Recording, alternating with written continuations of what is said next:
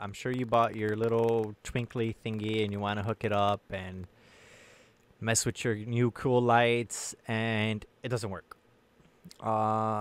So I have a fair amount of knowledge when it comes to wireless networking, troubleshooting in general, just due to my professional background. So this short video is going to hopefully tackle a lot of issues that you might have and get you up and running in regards to using the Twinkly LED system.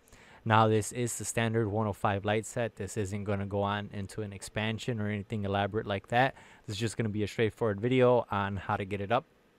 No pun intended. So the first thing is, when you try to connect to the device, you're going to want to go to your Wi-Fi settings and you'll see something like Twinkly. Now, here's the thing. The range on the actual receiver for the light set is extremely poor. Like, I literally had to take my phone and sit it under the tree in order for it to detect the Twinkly system.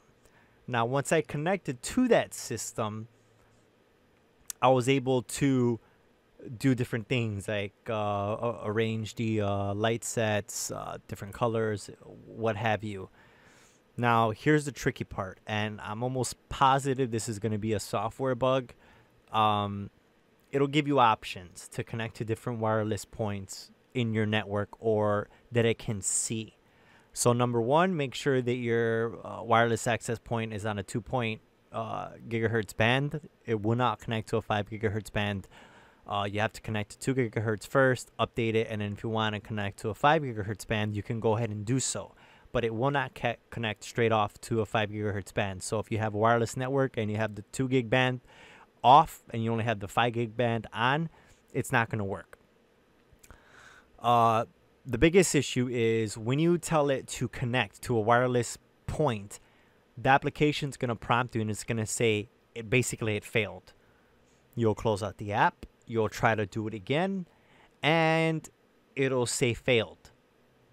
You'll try it again, it'll say failed. Well, here's the thing. While it's saying that it's failing, it's actually not.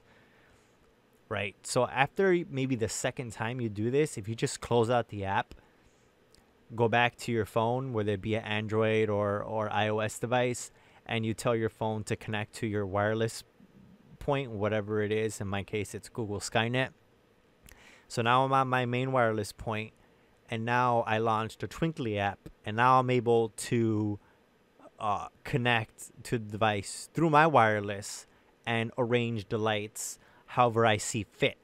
So I'll toss up a video. You guys will see what I'm talking about here in this short demonstration. Basically, a quick overview on the lights too. You can, control them, do all sorts of things.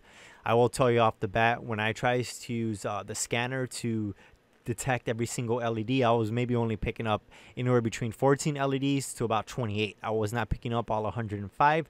Maybe it's because my tree is more narrow and it's not a wider tree. Maybe it's just because it's, wedged in a corner, low ceiling. I don't know.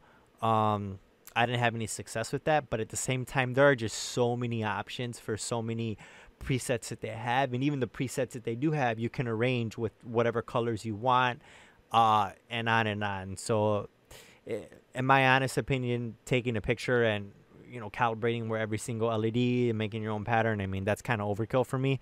Would it be nice to use? Yeah, sure, but it's not a deal breaker for me. The light system works. There's no blown bulbs. Sure, the app is buggy, but I knew that going in, and just based on my tech background, I kind of knew that I would eventually be able to figure it out. So I want to put this video out there, especially with Christmas around the corner, New Year's. People are going to be picking up these lights or whatever. Even though there's not a whole ton of reviews, people still get stuck, and sometimes you might get a generic response. I understand that every single person's network or wireless network is different, but for the most part, if you follow these steps, you're going to save yourself probably like over an hour or less. So again, plug it in, make sure your phone is literally right next to the tree or wherever the light set is at. Make sure it's right next to it. Connect locally to the Twinkly device. At that point, it'll ask you to update. Just say yeah or whatever. From then on, it'll say, do you want to get configured?